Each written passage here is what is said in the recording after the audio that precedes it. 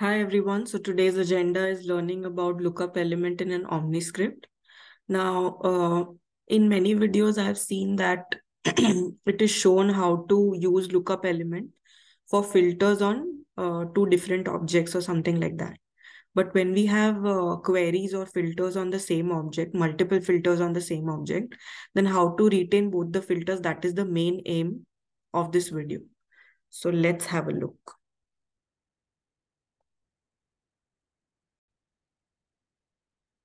Now, as you can see, I have three accounts here, account 1, account 2, account 3. Now, account 1 and 2 here are of type prospect. Account 3 is of type customer direct. Further, the ratings of this are as follows. For account 1 and 3, it is hot. And for account 2, it's warm. Okay. And now I'll show you the contact records. So 1 contact is linked to each account. Now, my first aim is to get all the accounts of type prospect. So let me go ahead and show you in the Omniscript. First of all, what I'm doing here is I'm setting the value.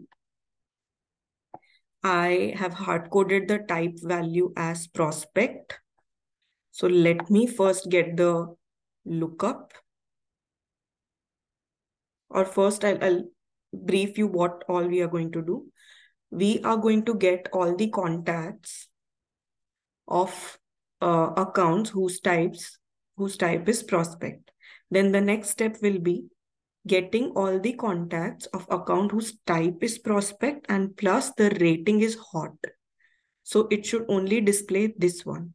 So first we are starting with this step where all the accounts type is prospect. So rather than getting account 1, 2, 3, I should just get account 1 and 2. So let's quickly start. I'll pull the lookup element here.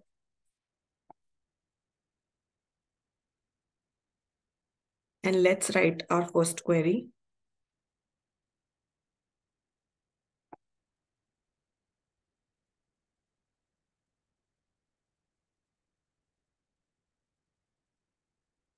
Okay. So data source type is object, S object. Now, what am I saying is, I'm getting the value from type. Type is this here, where I have hard-coded the value. So,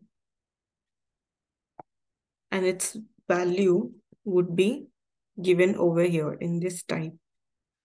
Now, I'm going to write my first query. What do I want to do is, I want to get all the accounts whose type value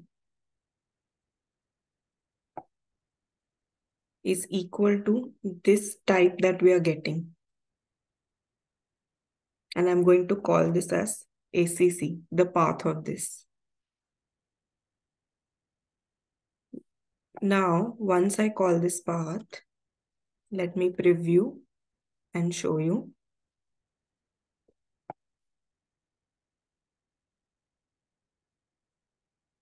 So I'm not getting it. Let me go to Action Debugger and let me click over here.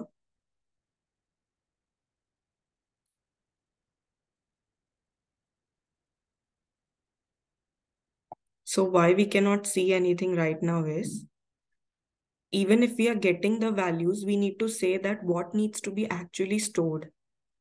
What do I mean by that is, just doing this is not enough. We need to use this path and say that its ID will be stored in the backend and the label of it would be the name of this particular accounts that we are getting. Of these particular accounts that we are getting, okay? So let's preview it now.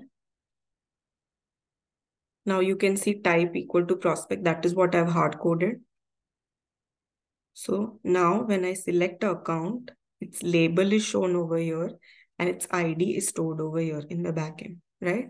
So this is the first filter that we were able to achieve.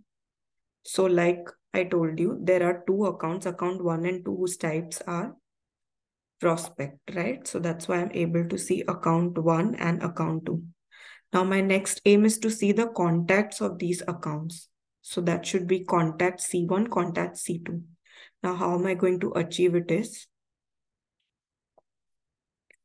I'll go ahead and write other query configuration. Its lookup order will be 2. Now I'm getting it from contact, right?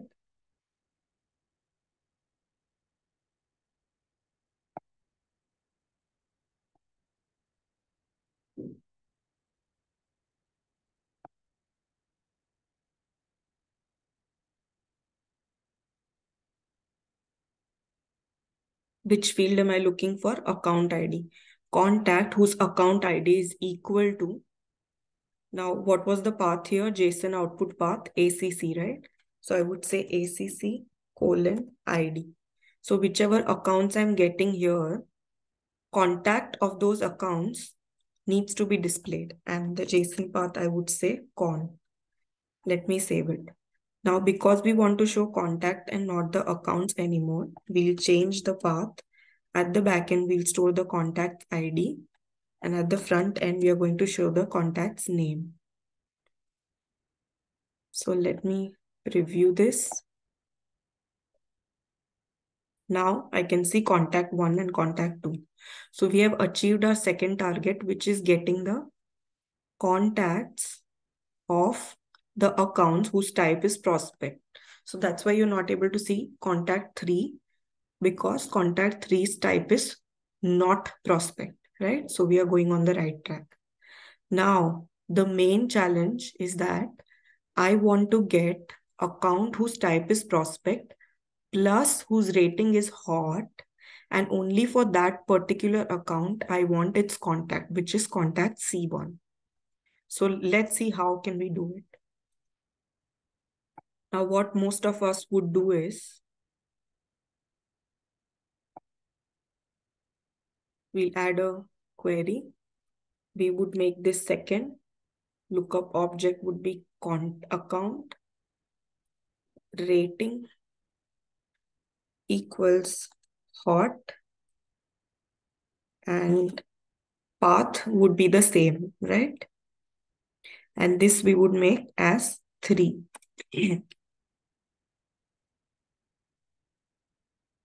And its path is ACC colon ID, which will not change, right?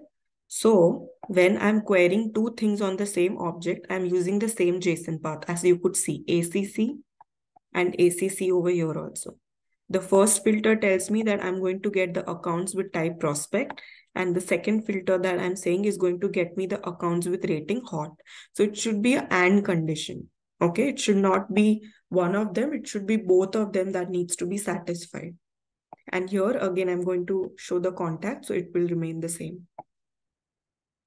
So let's preview this time. Now it is showing me all the contacts. Now, why is it so? So this is the catch. Here, most of us will not get it. Like I was not able to find it easily, but then I found it. The solution to it is, after giving the same JSON path, you need to make sure that you give the same lookup order as well. So instead of giving lookup order 2, you need to make it lookup order 1.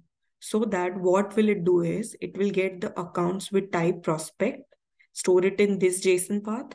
Then it will get the accounts with rating hot, but on top of this, it won't override this. So hot and on top of this, and it will update that.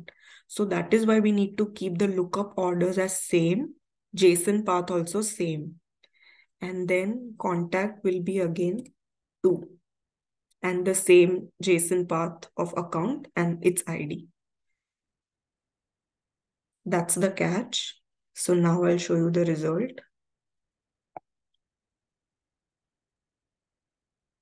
Now we are just able to see contact C1. Got it? So now we are able to see accounts with type prospect and rating hot, and that account's contact is contact C1. That was what I was seeing here, only contact C1. So this was about it. Thank you.